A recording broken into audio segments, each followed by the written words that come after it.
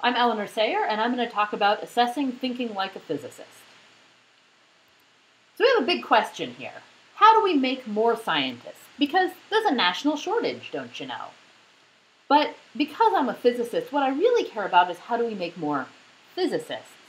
And if the thing we're going to worry about is how do we make more physicists, then really we have to worry about how do people become physicists. And one view of becoming a physicist is that you learn a lot of physics content knowledge, and these are the most popular books in undergraduate physics. And this says that learning physics is a technical endeavor. But another view of becoming a physicist is to grow to participate in a professional community of practice. And this says that becoming a physicist is about identity and it's about enculturation. And obviously, we need both of these views to get a really full picture of how people become physicists. So, well, now we have a new problem. What evidence do we have for how people become physicists? And here I'm going to look for observational cues for thinking like a physicist, because a necessary prerequisite to becoming a physicist is to think like a physicist. So, let's look for some constraints. Thinking like a physicist, these markers should reflect both the technical and the social aspects. They should generalize well across physics content in courses and problems. And we want to see this thought in vivo. We want to see it in our physics classrooms and when our students are doing their homework and when they are talking to us. We don't just want to see it when they come to our research lab to do interviews.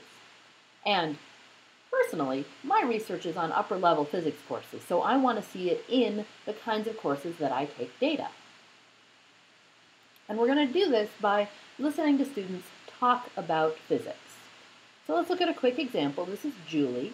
Julie is in classical mechanics. She's a sophomore or junior at this point, and she's coming to this homework help session to work on her homework problems with the TA and some other students. And she says, talking about the professor and something that happened in class, the professor says, blows up.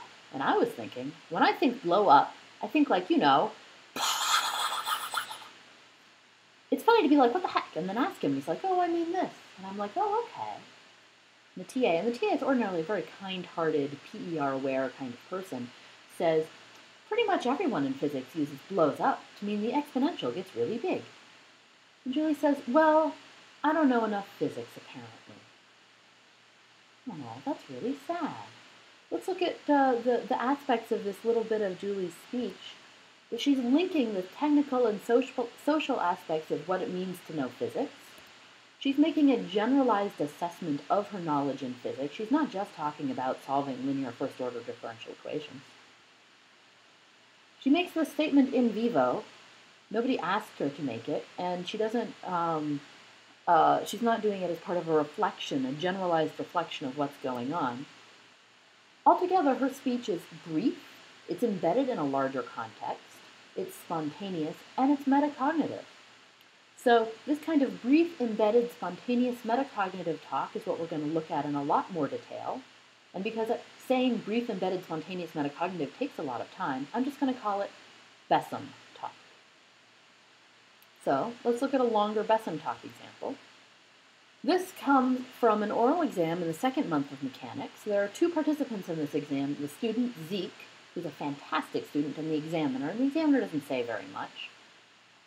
Zeke's working on a much longer problem, which has as an early component looking at the signs of forces from a box on two springs. So if you had a box on two springs and you moved it over to the side like this, the compressed spring would push it over at minus kx, and the extended spring would pull it over at minus kx, and you would add those together and get minus 2kx. And Zeke's really going to spend a lot of time worrying about why is it minus and why is it 2. And by a lot of time, I mean about 5 minutes.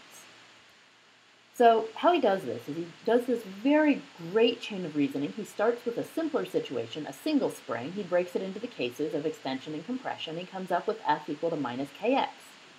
He says, if the mass goes to the right, then we have a plus x displacement. Minus kx is negative. The force points to the left. That makes sense. Then he goes and adds into the second spring, and he checks for consistency with the first case on both the left and the right. He says, We've got a positive x, the equation for the second spring is negative, and the force points that way. Makes sense. Then he turns around and says to the examiner, okay, I'm happy now. And the import of him saying, I'm happy now, is to say that I'm done thinking about this. I am ready to present my ideas to you. So in this short little clip, we've got 3 examples of Besson talk. Let's look at the regions around it to see how Zeke is or is not thinking like a physicist.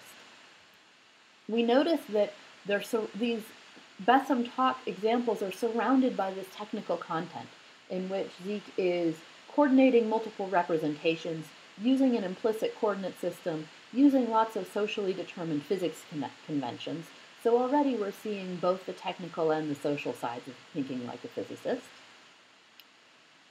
He's got an expectation of consistency here between these multiple representations, that in a sense it shouldn't matter which representation you use to describe the physical world, they should all give you to the same place.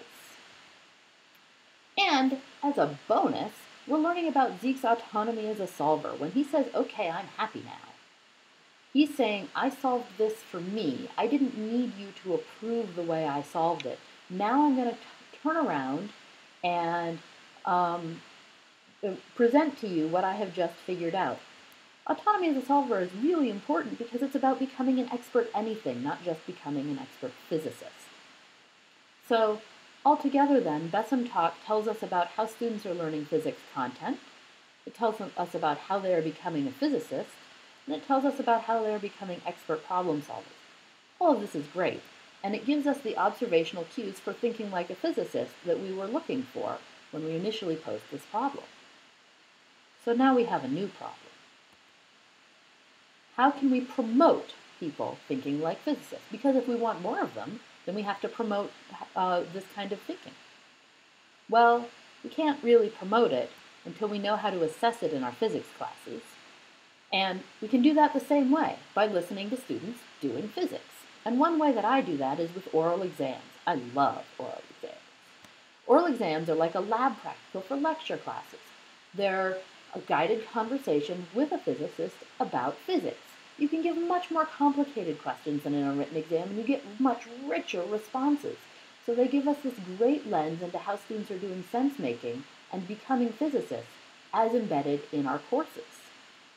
They're a little different than written exams because there's this emphasis on sense-making, not manipulation. You can stop a calculation before it takes up a lot of time. You can fix small mistakes before they snowball, and you can notice when they're actually small. You also have the freedom to explore topics that students bring up. So this long conversation that Zeke had about the signs of forces was something that he brought up. It also means that they're great for diverse classes where you have some students who are really on top of things and other students who are really kind of struggling with the material. As an instructor, I worry a lot about my time while I'm teaching and while I'm giving exams, and it turns out that orals are time cheaper than written exams if you have less than 12 students.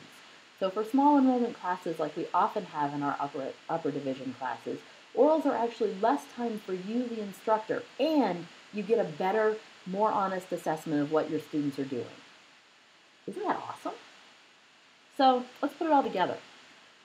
We're looking for observational cues for measuring thinking like a physicist, and we have this brief, embedded, spontaneous metacognitive talk, which reveals student expectations about the nature of physics, and as a bonus might indicate their autonomy as problem solvers. It happens in authentic learning situations like oral exams, when students are doing their homework, or perhaps during tutorials. And we find it by listening to students doing physics. Thanks for your time.